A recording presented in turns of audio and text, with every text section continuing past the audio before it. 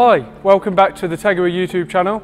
As you can see, we've got an abundance of parts on the floor. We've got a MK7 Golf GTI behind us, and we've got Rob Baker, the owner of Area Motorsport, with us today. And I'm going to pass it over and he's going to tell you what we're doing. Okay, so big load of parts. We've got a performance pack 2013 MK7 GTI, done 104,000 miles, and we're basically going to turn it into a track car to show what the cars are capable of. So in terms of the car itself, they're a good platform of standard, great on the road. There's a lot of stuff now available for them. They've been around 9 or 10 years. Last year we did one the same as this, tested a load of parts, spring rates on the coilovers, what parts work, what parts don't work. That car's now become a race car, which is what normally happens with my cars. We start them as thinking they're track cars and they end up turning into race cars. So we're going to do the same again with what parts we've tried and tested, but we're going to document it this time, which I certainly don't have time to do, but you guys do. First thing we're going to do is basically chassis and brakes. Really important for a track car. If anyone's ever been on track with standard brakes, they last about 3 laps if you're pushing. Very wallowy, lots of body roll, and we want to get rid of all of that while still keeping the car compliant on the road. When we did this previously, same components roughly that are here, we took that car to the Nürburgring, which is historically bouncy and bumpy. Obviously we drove it from here to there, which was a good 10-11 hour drive. Car was still comfy on the motorways, back roads and everything. So we don't want to just chuck stuff on and make it uncomfortable on the road. The whole purpose of this is to create a car where if this is your only car and you haven't got a second one, it's still usable daily, but you can go to the track, pound round all day and not have any issues. Component wise, we've got a lot laid out. So some of the stuff here, the HPA stuff is like for further down the line in the video. HPA are a company who actually try and test their products on their own track car in Canada.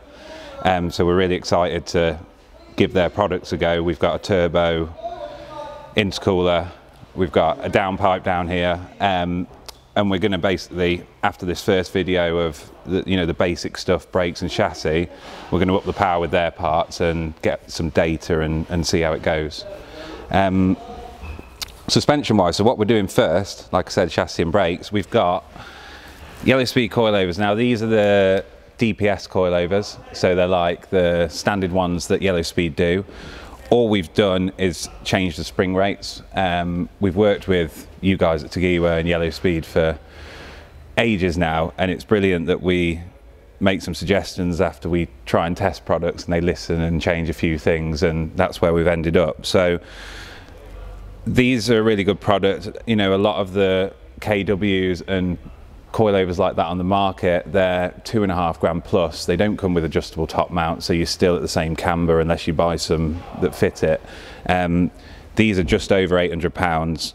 They ride great on the road, they're brilliant on track. This is exactly what we went to the Nürburgring on. They come with the standard adjustable top mounts, so you can get roughly about 3 degrees when you're at the ride height that we want to run them at. Can't really be beaten for the cost in terms of what they give you. They also come with adjustable drop links, which again, we've got these on our race cars, exactly the same ones, Yellow Speed ones. So as you can imagine, they've been hit over curbs many times. We've got no play in them still after a long time of using one of the cars. So it's great, they come with it, they're no extra, and they come with the coilovers. Rear drop links as well, we're here. So one thing that's not here, we're going to use a hard race rear anti-roll bar. It's 25.4 millimeters. Again, it's what we used last year when we made our first track car. Worked really well. We did try a few other variants, but we found that one the best, so that's what we've stuck with. We do have adjustable drop links, which are quite important to ensure you've not got any preload on the roll bar when you do your setup. So they're white line items. We've got Powerflex, so these are for the inner swing arms. They're both eccentric bolts as standard, and they rust and corrode and make adjustment extremely hard. Because we're using adjustable hard race toe arms and camber arms, it means that we don't really need the adjustment in the eccentric bolts anymore. So we'll fit these items. Again, they're good on the road. You don't notice any extra road noise or compliance issues over bumps or anything. They just ensure everything's not moving in ways you don't want it to with the standard rubber ones that, especially on this car that's done 100,000 miles, is quite old now. Front arms, we've got Vertline ones. Now a lot of people will be thinking, why are we going straight to Vertline arms? These are what we use on the race car. There's a few bits of the components that aren't here.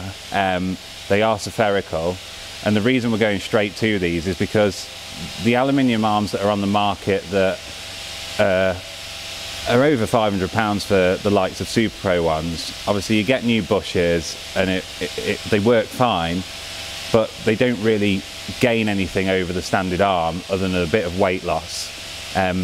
You know, they do say that they add a bit of caster and stuff, but through measuring it's minimal. It's certainly nothing you'd ever notice. For the purpose of what we're doing, we are going to set these up at the standard arm lengths. So, you know, if you don't buy these, which are an expensive item, they're about £900, and you just do the front arm bushes, the car's going to drive the same, apart from a slight bit of indifference in the roll centre.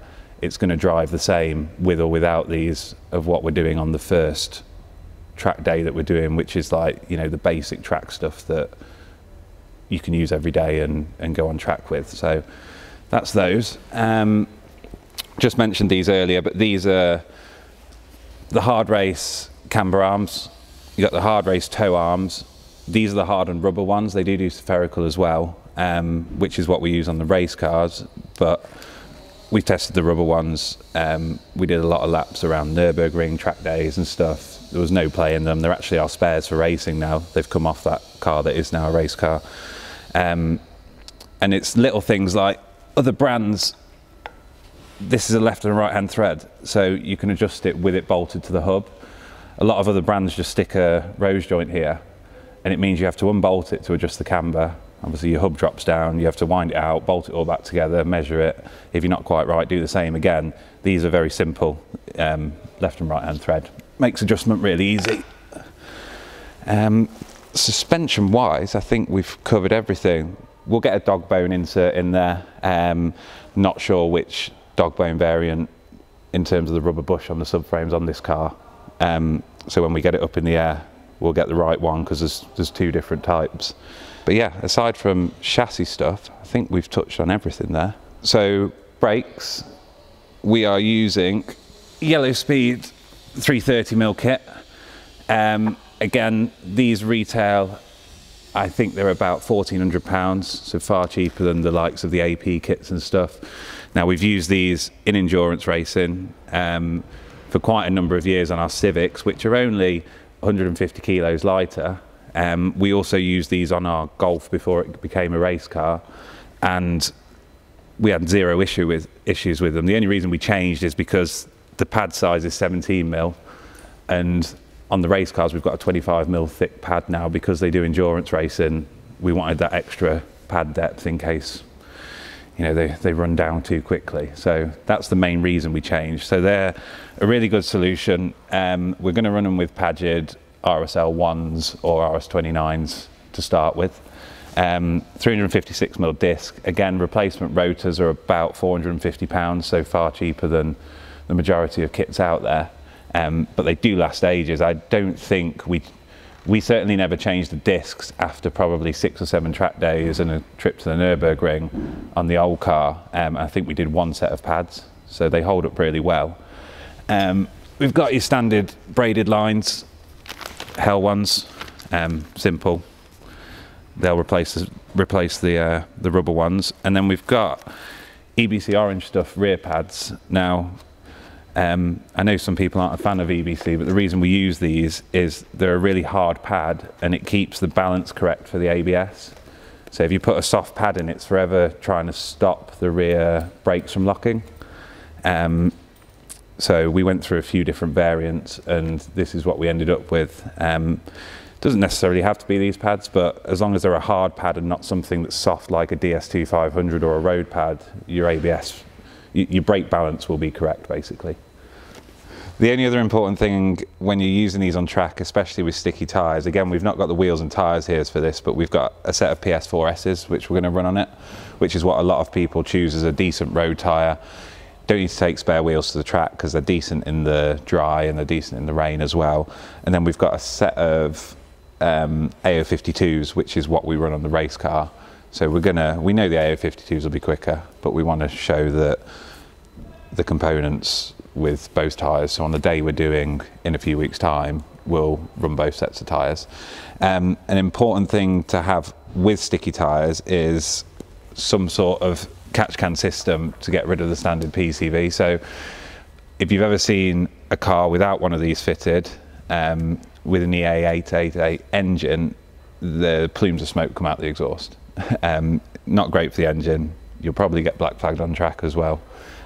So this negates that. It acts as a catch can as well as negating that issue as well. So this is pretty essential. On PS4Ss or something like that, you might get away without one, but certainly any sort of performance semi-slick or something that's a bit up on grip level from PS4Ss, you're probably going to need one of these and want one of these on your car.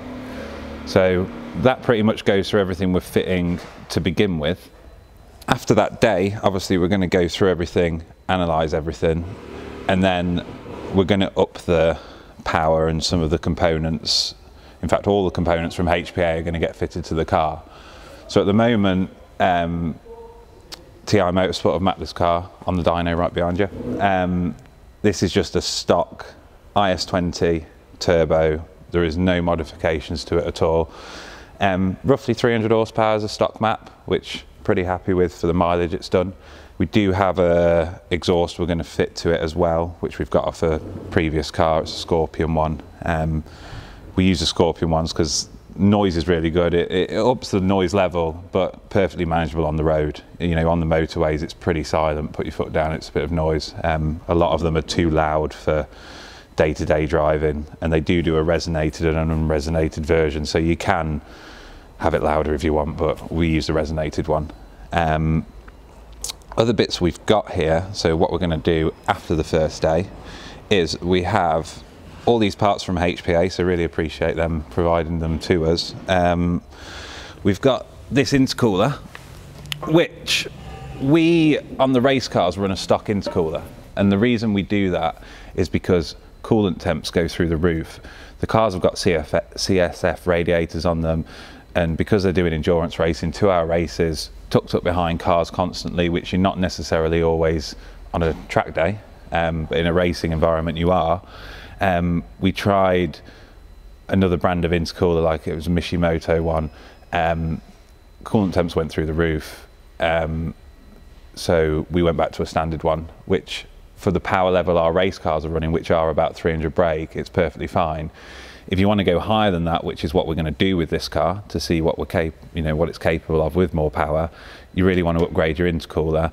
This one is a totally different design to all the other intercoolers on the market pretty much. If you actually look closely at all the others, whether it's an AirTech, Mishimoto or whatever it is, great on the road, great for drag pulls, which a lot of people do with these cars, not so good for track use. This, the way it's designed, allows much more airflow through the core than those other upgraded intercoolers do. So we're going to test this. Knowing that HPA tests their products is a really good thing for us, because that's what we do before we sell things to people. That's why we're doing this. So we're going to put that on and basically see the coolant temperature changes between the two cars. So looking forward to giving that a go, because if it works, we'll be putting 4 of them straight on our 4 race cars that we've got. We've got here a downpipe. So HPA do a catted downpipe, which is what we're going to fit. We haven't got it here, but we're going to fit one with a sports cat, which will be MOT legal as well. So it's not going to cause you any problems at MOT time. All these are relatively similar that we've seen, but HPA, again, being a company that deals with motorsport, there's quite a few nice touches on this that aren't on other downpipes. So for starters, you've got this heat shield up by the turbo. on the back of the engine there is some sensors and things up at this point. So they've obviously thought of that, put a heat shield on. It's the only downpipe I've seen with a heat shield up here. And looking at the engine, it's certainly a good place to have one. They maintain this bracket, which bolts onto the back of the engine. Again, a lot of the aftermarket downpipes don't have this, so it's an extra security. It's a good thing to have. And then aside from that, it's a 3-inch bore all the way through. And it's just, you can tell it's something that's been tested on track rather than just made to the sizes that will fit and that's it. So it's going to work really well. It'll be interesting to see what happens with temps in the engine bay, but looking forward to giving that a go. Like I say, we'll be using the catted version because a lot of people still use their cars on the road, so that's what we want to do. Finally, we've got racing line oil cooler kit, pretty standard. They get hot on oil temperature on track for prolonged use, and this reduces it. It's a nicely fitting kit, goes on top of the oil filter and replaces it. Again, using 4 of them on our 4 race cars that we've got at the moment, never causes an issue or a problem. Oil temperatures are well under control. It does also, it mounts on the front. Obviously this is only, I think it's a 10-row cooler. There is more than enough space to add a 16-row if you need to, and you can use a Mocal or a C-Trab one and it'll bolt straight up. So there's no issue if you do need to go larger. You can keep all the kit and just buy a larger cooler and it'll go straight on. Another thing we've got is this, again from HPA. It's a VAD Pro screen. It fits in the stock vent, so you remove one of your centre vents, fits straight in there. Runs down to the OBD port and gives you every bit of information you could possibly want on track. So obviously we'll get some footage of this when we've got it in the car and working. But it's a really important tool, especially when you're doing what we're doing in terms of providing data as well as just bolting bits on. It's going to show us everything we could possibly want to see. Finally, we've got HPA's OEM Plus Turbo, which is basically a strengthened IS38. Again, something that they've tried and tested on their own cars in Canada. So gives us a lot of confidence that it'll work no problems. Obviously there's a couple of weak points on the stock IS38, and these are basically stronger bearings, a lot of stronger internal parts, which means that it will be reliable at whatever power output we decide to go with, and it won't be a concern like the stock turbos are. It's also, we haven't got them here, but again, HPA, it comes with all new gaskets, it comes with your turbo elbow, it comes with all the parts you require to fit. It comes with studs, the nuts, all new to bolt onto the head. I'm not sure of many other companies that provide all that stuff, so it's nice that you buy a turbo, the actuator's all fitted, bolt straight on your car and make a lot more power reliably. So first video, as explained, we're going to do the components we've gone through: chassis, brakes. We've had what's a stage 1 map, 300 horsepower. It's not just a generic map. Here they're racers as well, so the car is mapped in terms of power extremely linear. It's not just got a big kick of torque at the early on in the revs. It comes in nice and progressively on our race cars, so we're expecting the same on this with just the stock turbo. After the first day that we're doing, we're obviously going to bolt on the HPA bits, which we've said about. We're then going to go back to the same track. We're going to see what happens with temperatures, because obviously we're probably going to have the best part of 80, 90 horsepower more. We're going to have the HPA intercooler on, so we certainly don't expect intake temps to be a problem. And yeah, we're going to make it a bit more aggressive basically for the second one. We don't want to change a vast amount of stuff because we want it to be a comparable test between the two.